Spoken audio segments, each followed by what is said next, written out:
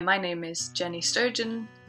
I'm a singer-songwriter and I'm originally from Aberdeenshire but now live in Shetland, so right up in the very, very far north of Scotland. And I took a roundabout path to getting to songwriting. So the first song I wrote, I think, was when I was 16, and then I didn't write another one until I was sort of in my mid-20s. But I was based in Aberdeen, as I said, and I was going along to Kaylee's and singing a song in the break, just unaccompanied, just myself, singing a song, and for that I would get a free ticket to the Kaylee. And it was through that really that I started playing more music, and I think it had got to April of that year, so it was probably 2012, and I realised I'd written a song for each month. And I thought, oh well, maybe this is something I can continue to do for the rest of the year. And so usually on the last day of the month I wrote a song, and by the end of the year I had 12 songs, and I just kind of carried it on from there. And a lot of those songs ended up going on to my first EP and my first album. And I suppose it's a bit like anything you're learning to do, whether that's a sport or playing an instrument.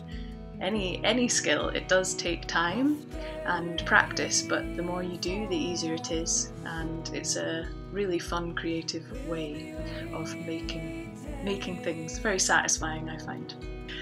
What I really like to do a lot is take old poems and turn them into music, and that's a really good source of inspiration, I suppose. And also, if the poems are old enough, you don't have to deal with any copyright issues, so that's a little hint and tip for you. Quite often find that an interesting exercise to do, so taking inspiration and doing these what's called free writes. So that quite often informs the start of me sitting down and writing a song. I'll just listen to something like that, or I'll look at a picture, or I've done some research on a topic I've been asked to write a song about, I don't know, the coastline in Shetland, and I'll sit down and I'll write down this sort of continuous free writing to do with that topic. And one of the lovely things about that is, as well as your weird picture of a guinea pig, you also start filling your page with information, so you've not got this scary blank page.